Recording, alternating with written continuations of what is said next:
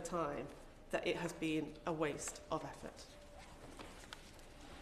The question is that the committee has considered the Universal Credit and Job Seekers Allowance Work Search and Work Availability Requirements Limitations Amendment for Regulations 2022. Chris Stevens. Yeah, thank you, Chair. It's good to see a friend of working people in the Chair, because I think it's important when we're discussing this issue. I have a number of concerns which are similar to that outlined by the shadow front bench, and that is particularly around the culture that may develop as a result of these changes, and particularly around the issue of sanctions. And it seems that the government has rolled back on its commitments to, the Minister's aware that I'm a member of the Department of Work and Pensions Select Committee. We were being advised as a Select Committee that what the Department was looking at is introducing a warning system or a yellow card system of sanctions rather than sanction people right away. And the problem with these particular proposals is that it could try and force people into taking work that's unsuitable hours for someone with children, for example, or someone with caring responsibilities, or people who may be forced into a zero-hour contract. Now, I take the view, Chair, that if someone's offered a zero-hour contract and they're offered it, it's not for everyone.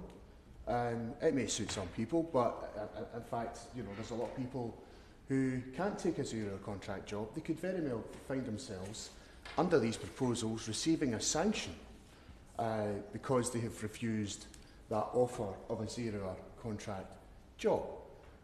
Now, the culture is going back to a culture which I thought that we'd managed to persuade the government to step away from. And so can I ask the Minister, is it the Department's intention, because it did a pilot, to look at introducing a yellow card or a warning system before someone is sanctioned during the period when they're trying to find work? Because for some people, they do have to look at their caring responsibilities, or the culture where some people are in work where they have no hours until they receive a text message and they're told the first person to turn up gets the shift. There doesn't seem to be anything stopping these particular practices.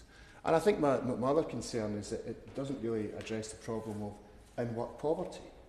We had a discussion this morning at the Select Committee. The Minister was there in relation to universal credit and childcare costs, and it was revealed by officials that someone who could be working 30 hours would get less money than if they worked 25 hours because of the way the universal credit system works. So I have a very real concern around that.